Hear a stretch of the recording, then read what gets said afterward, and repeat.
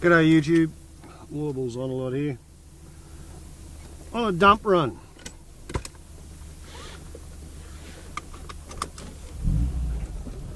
And it's a cloudy day. Which means pretty good for filming.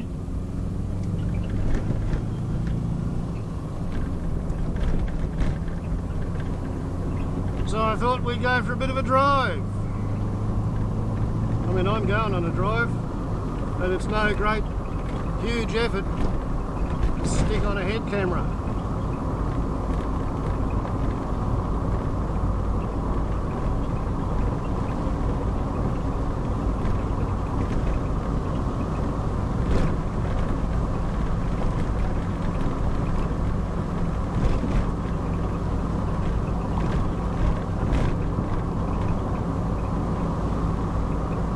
$132,000 power line.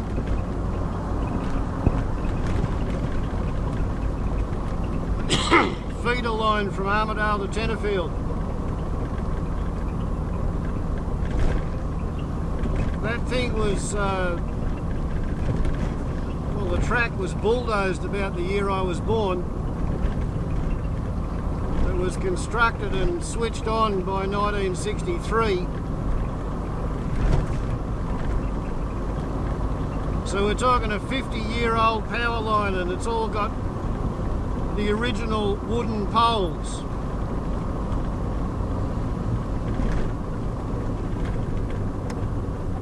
With holes drilled into them every 10 years to see if the wood's gone rotten yet.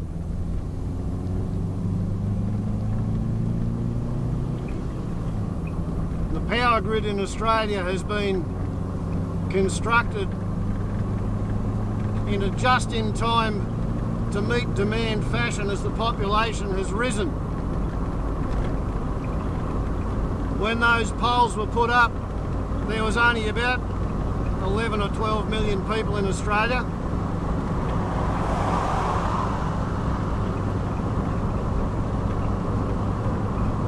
There's now 22 million, and we haven't maintained the assets that were put there 50 years ago.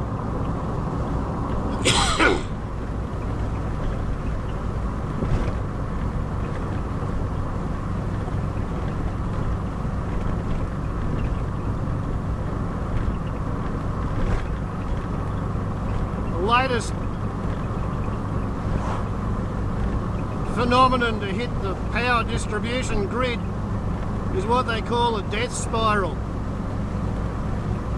That means that population has come to the conclusion that electricity is too expensive to waste. So power consumption has been decreasing. I think it's dropped 7% in Australia over the last 5 years. Power consumption has gone down in absolute terms, but the cost of doing emergency maintenance, repairs following damage from weather events to the grid has meant that the cost of maintaining the existing grid has been increasing, even though the amount of power it delivers has been decreasing. Therefore, in spite of the fact that the people who are wired up to the grid have been using less electricity, their power bills are still rising. Therefore, they can't afford to use as much electricity, so they cut back even further. So the price per unit is doomed to continue to rise until it gets to the point that nobody can afford to buy grid power. And it could be, in fact, that this is why state governments all over Australia have been desperate to, quote, privatise, i.e. sell off, the state electricity grids.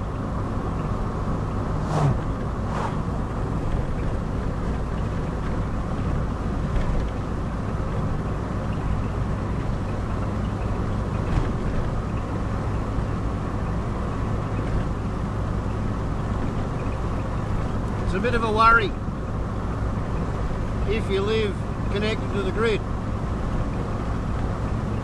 Personally, I don't live connected to the grid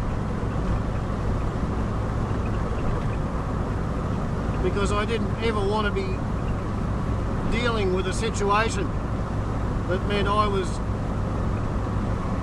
totally at the mercy of somebody 300 miles away with a coal-fired electric power station. It's really funny, this electric distribution business idea. Once upon a time there was an argument between Tesla and Edison because Edison reckoned that direct current was the way to go. Tesla said alternating current is a better idea because you can transmit it further. That means the distance between your power stations increases. In densely populated countries, that doesn't matter a lot, but in widely sprinkled countries like Australia, yeah, it does.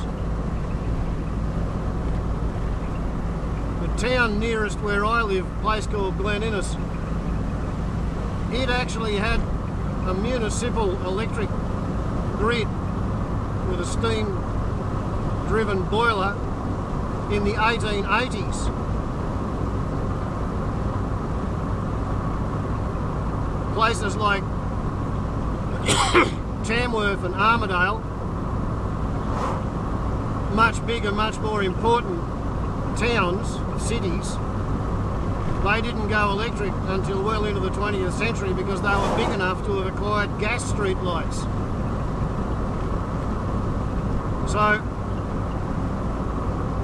once upon a time, like when I was a baby, trains used to bring coal to Glen Innes, and there was a carrier employed to take the coal from the train to the power station where it was burnt to make steam, run a generator to power the town.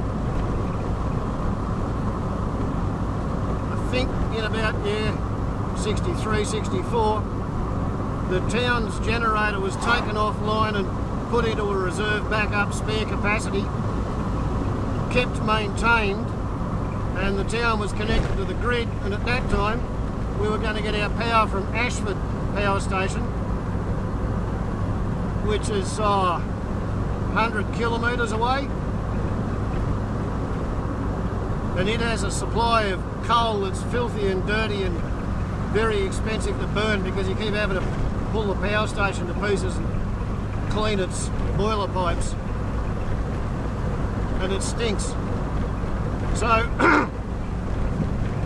Ashford Power Station was burning coal that was carried up to it on a train from Newcastle, and they decided that was a bit silly.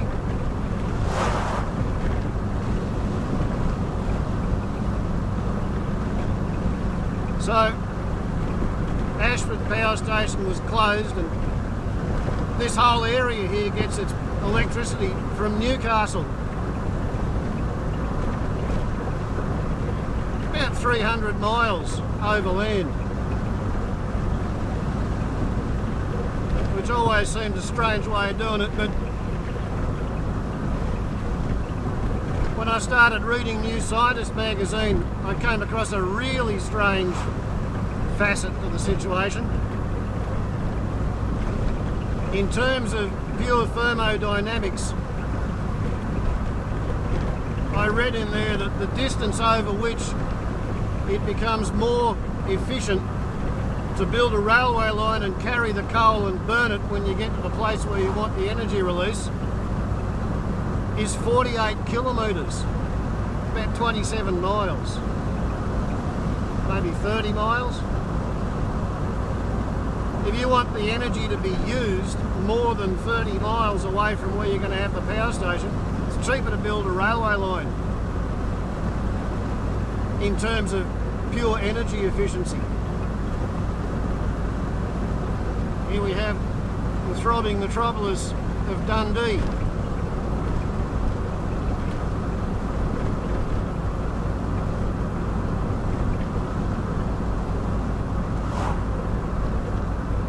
biggest contribution to Australia is this road safety speed camera. Allegedly only installed to keep track of heavy vehicles between specific points to make sure the drivers are not averaging an illegal speed. And I'm pretty sure they photograph number plates as well.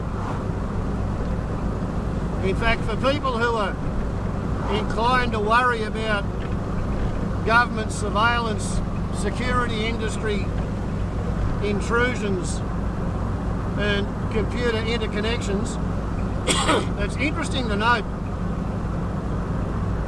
that the registration label over there in the top left corner of my windscreen is an obsolete unit. It's a museum piece.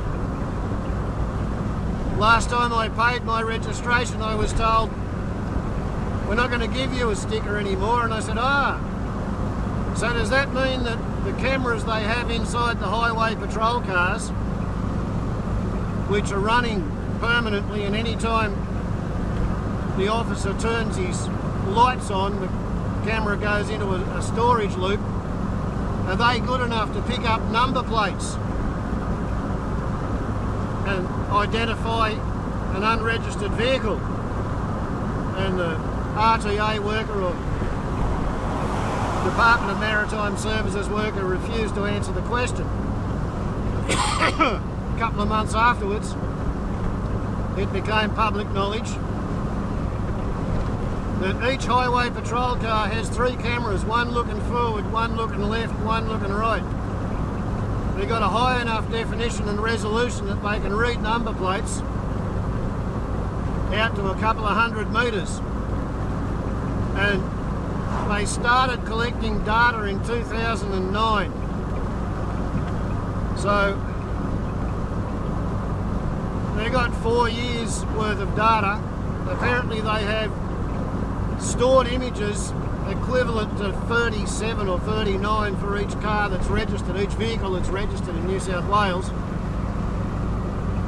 And the system is sensitive enough and fast enough that while driving in 6-lane city traffic, a highway patrol officer who has a screen display over here where people like us, we're not allowed to talk on a mobile phone, but they're allowed to interact with a computer and receive text messages, emails in real time. As they're driving, if they pull up at the traffic lights, they might have been sitting there for 10 seconds when they get a display message that says the black 4-wheel drive in the next lane in front of you has been photographed at 3 funerals for outlaw motorcycle gang members. The occupants may be dangerous.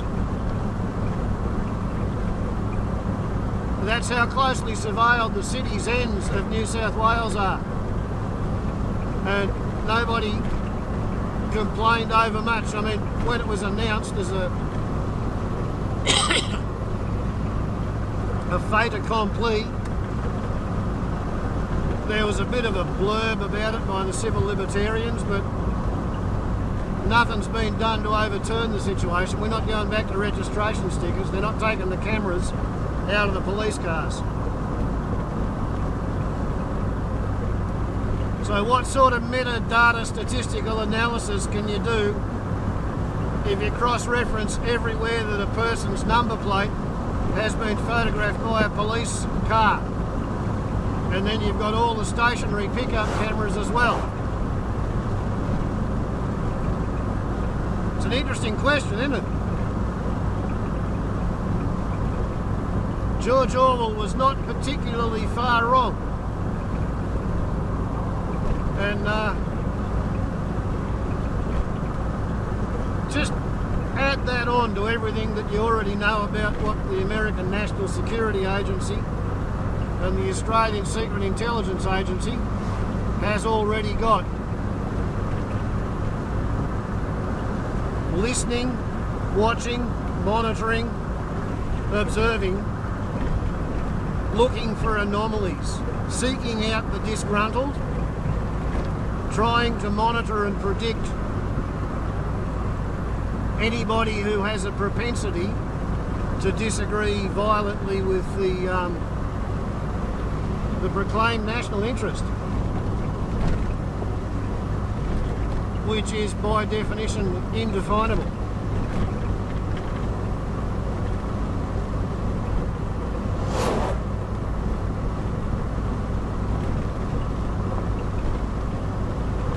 It's a worry.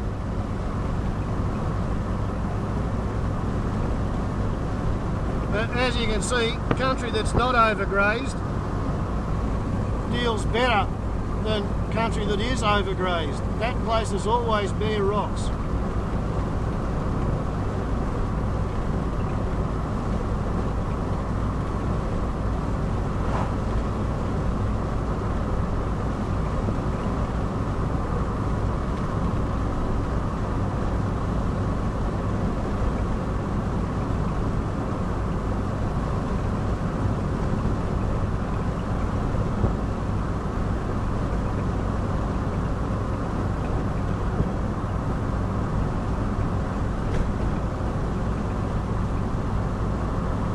Once again, the road reserve becomes a biological oasis because nobody's allowed to farm it. It cops grazing by transient cattle herds and sheep herds very occasionally.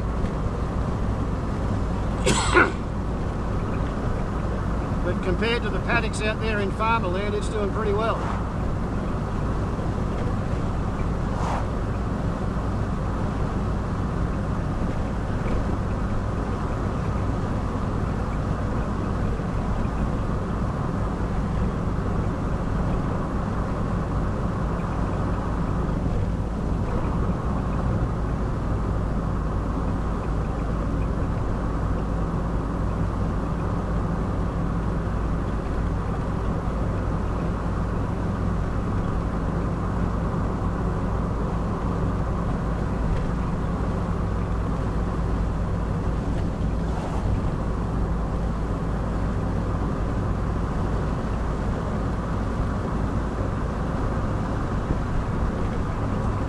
Look at this, a railway bridge.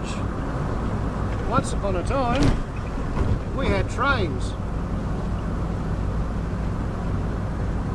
But, as the economists say, you use it or you lose it. And with the rise in popularity of the private motor car in the 1950s and 60s and 70s, the use of passenger rail service diminished sort of geometrically to a point where the government said, oh no, everybody's going to go on a bus up the road run by the government railway service or department, or they're going to buy themselves a car.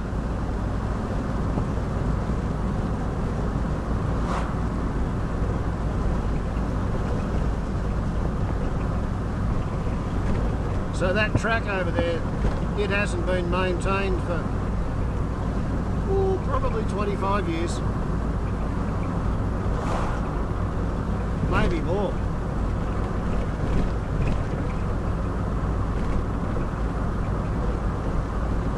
I wonder how long it'll be before New South Wales reverts to railways. Interesting question.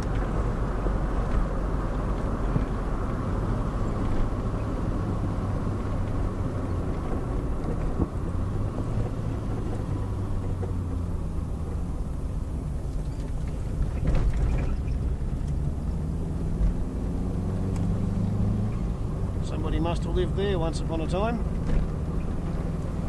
A bunch of surviving wild roses.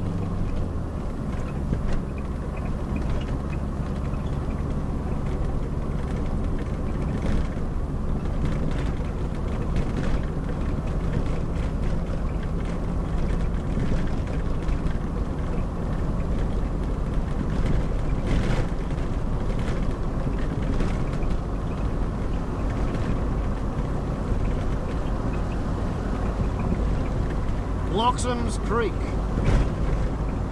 Once upon a time there was a man called Oswald Bloxham. He had a huge estate. Progressively his descendants sold off bigger and bigger bits of it. might be 5 years or so ago. His great-grandson, I think it must have been, sold off the last. Whoa! Dictum 1, you never drive over a box. Dictum 2, you don't drive into the car that's on the correct side of the road. Therefore you have to modify Dictum 1 and run over the box because it's only half a box and it's foam styrene and it does not appear to be concealing a child, which some boxes do, which is why you should never run over a box. Just one of those crazy bits of road safety law, L-O-R-E, which is in the book. Quite a few people have finished up going to jail and hating themselves for the rest of their lives because they drove over or backed over a cardboard box with a kid playing hide-and-go-seek inside of it. It's a bit like people who leave a derelict refrigerator with the door on. Some kid gets trapped in it.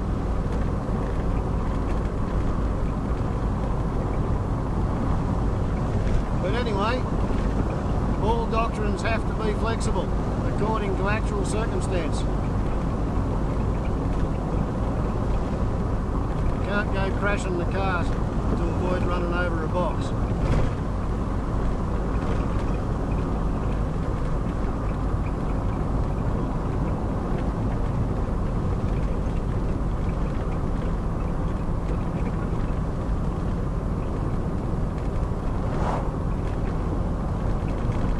Bit dicey, these unlined roads. A lot of the locals habitually drive in the centre of the road so they got more time to avoid kangaroos.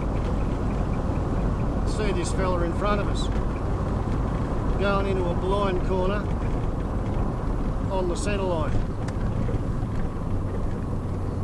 A lot of people do it.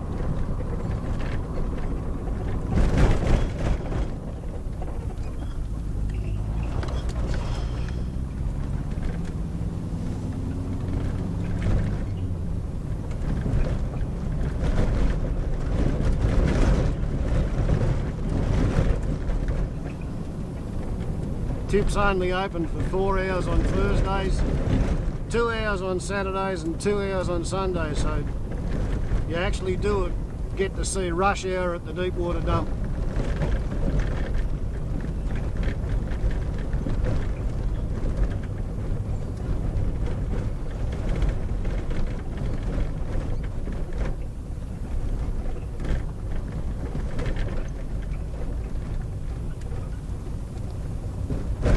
People who live on properties generally save up a couple of months worth anyway. I know I do. My dump trips are regulated by the beer bottles in the 44-gallon drum.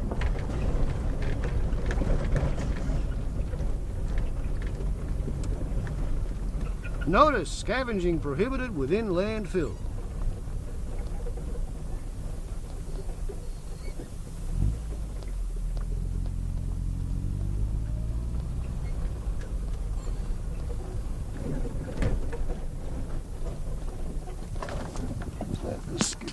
Bottles, yes.